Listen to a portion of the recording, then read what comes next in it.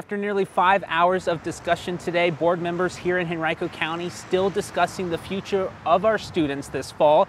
The options on the table, 3 of them fully virtual, in-person, or a hybrid of the two. The decision certainly is contentious, but we want to show you that this special meeting drew a crowd this morning. At 11 o'clock, teachers and parents on both sides of the debate gathered here at the Newbridge Learning Center, holding signs, chanting, voicing their opinions.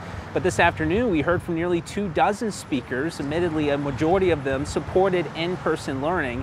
Superintendent Amy Cashwell sent parents and teachers an email recommending that schools begin 100% online for at least the first 9 weeks.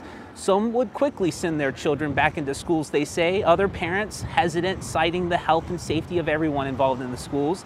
Henrico Richmond Health District Director Danny Avula did say that he would recommend a combination of virtual and in-person instruction. But listen to speakers who felt passionate on both sides of the issue, a Henrico parent and then a teacher. This is a very emotional time, and what we're here to ask for is simply give everyone the choice to make the individual situation that best fits their family needs. We cannot, even as adults, follow those protocols. We cannot wear masks correctly. We cannot social distance.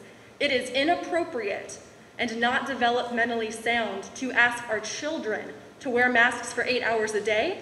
Well, after the board members left a closed session, shortly after 1 o'clock today, we heard a presentation from the superintendent's leadership team about what each option would look like if they were implemented on September 8th and if the school district would be ready for an in-person instruction. Well, the board members are expected to vote today.